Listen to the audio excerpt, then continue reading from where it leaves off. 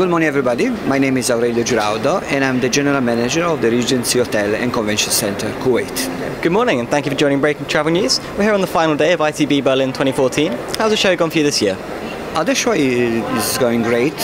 We have a lot of people visiting our Kuwait stand, and our hotel, being at the top of the luxury market in Kuwait, is one of the top hotels. We are doing extremely well, so no complaint. Perhaps you could tell our viewers just a little bit about the property, what's on offer there? Yes, our hotel is a business hotel by the sea.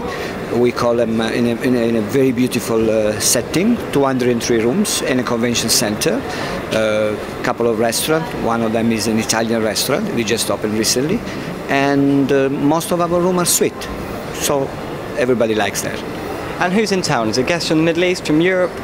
In town, you mean as a competitor? So the hotel, who's staying with you? The hotel stay with me usually most of the diplomat, government, and business people. Kuwait is a business location, so most of the people are business orientated.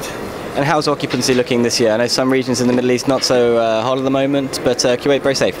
No. In my hotel, we are doing extremely well. We are running at 70% occupancy, and I just placed my hotel as the high-end market. Plus, we are the top in TripAdvisor, and of course, we are one of the most expensive hotels in Kuwait.